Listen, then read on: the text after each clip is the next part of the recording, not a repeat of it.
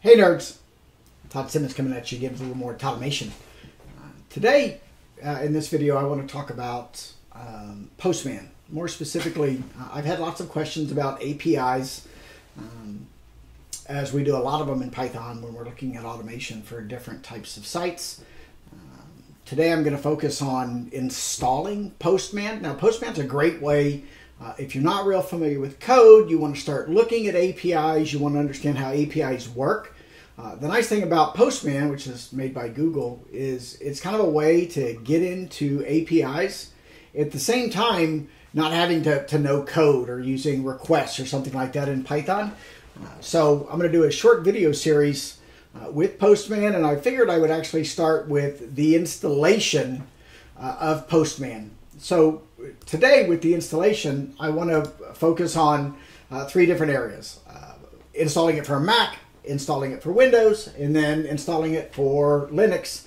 I've chosen Ubuntu Linux, the desktop version, so it's got a GUI, makes it really easy to install. And let's go ahead and get started. So I'm going to start with the Mac just because I'm using a Mac. I do have a simulator set up for Windows and the Ubuntu Linux. You'll notice it's in my Eve and G server. Thinking about doing some Eve and G videos. I know there's a lot of them out there. But if anybody's interested in some Eve and G videos, certainly let me know and I'll start to make some. So let's start with the Mac. So you'll see that I've got Chrome already open. Let me go ahead and close the Toddomation website here. And then let's go into Chrome.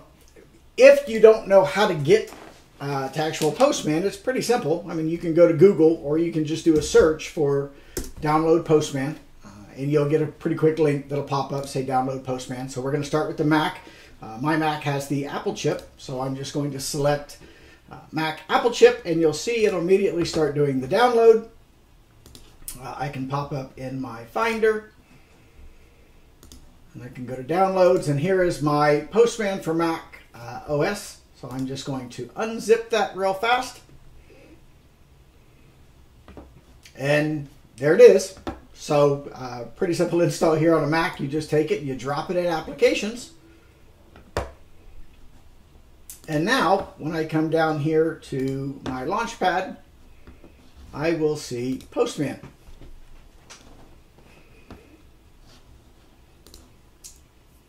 So, as you can see, I've got Postman already up and operational. I am going to minimize it. You do want to create an account to use Postman. So, when you first go into it, it's really simple. When you come into the Postman website, up here, I call this the hamburger. When you click the hamburger, you can just click sign in or sign up for free. So I already have an account. I'm going to go ahead and sign into my account real fast. And since it is Google, I just use my Google account already.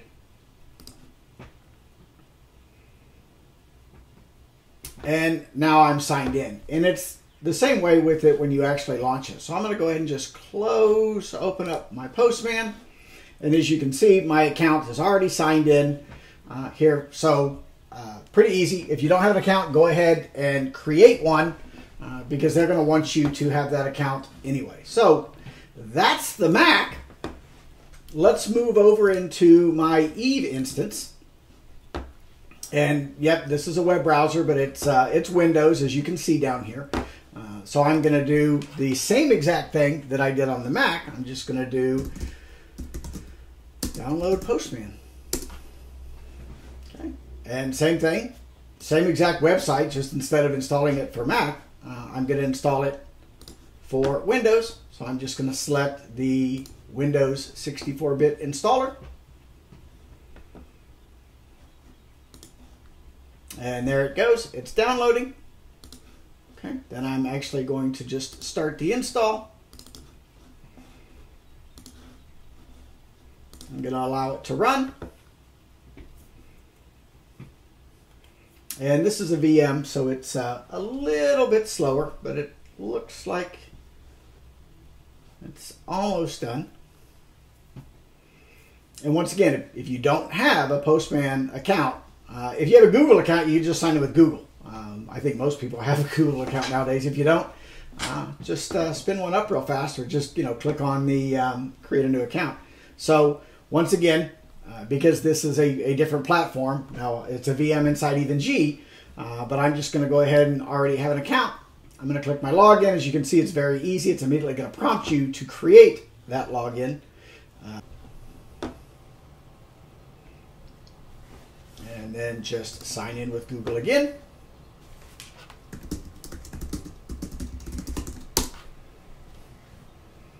Okay, and I'm not going to finish this piece of it. It knows who I am. I'm not going to put my password in here. But at this particular point, in order to launch Postman, you would just continue the sign-in process, but that's the installation in Windows. Okay, so last step in this video is we're going to move on. I'm going to go ahead and close this VM. Okay, and I'm going to move over to my Ubuntu desktop. My Ubuntu desktop actually opens up in this tab, as you can see it here. I'm going to log in. And once again, if you've never used EvenG for this type of stuff, it's really, really cool. Allows you to use a bunch of different operating systems and create a bunch of different things. So inside Ubuntu, we're actually going to use the Ubuntu software app that should be installed. If you have updates to the app, I've already made sure that my Ubuntu software is up to date. It uses a something called Snap. And Snap is the software updates inside Ubuntu. You would have a bunch of updates over here. You would want to install any updates, especially any updates to Snap, before you get started. But I'm going to just go to Explore. So Explore is going to be the apps that you can install for Ubuntu. And I'm going to scroll down here to development. Postman's considered development, right? It's APIs. So when I select development, you get all the options for the software. So I'm just going to scroll down. It's alphabetical till I get to P, but you can see there's a lot of development software in here. Once I get down to the P in the Postman, I'm just going to click it. Okay, I'm going to select install. It obviously wants me to type the password, standard stuff, and it's installing it, as we can see right here. It's almost done. And there we're at. We're done. We're going to set the permissions on what we want it to allow it to do. Read access, read add, change, move passwords. No, we don't need all that. So at this point, I can close it in the applications. And then here's my Postman here. When I select it, it's immediately going to open. But once again, the first thing it's going to do, once it starts running, remember this is a VM, so it takes just a second to start running. It'll open up, and once it's done opening, it'll show up over here in my sidebar on the left. There it comes.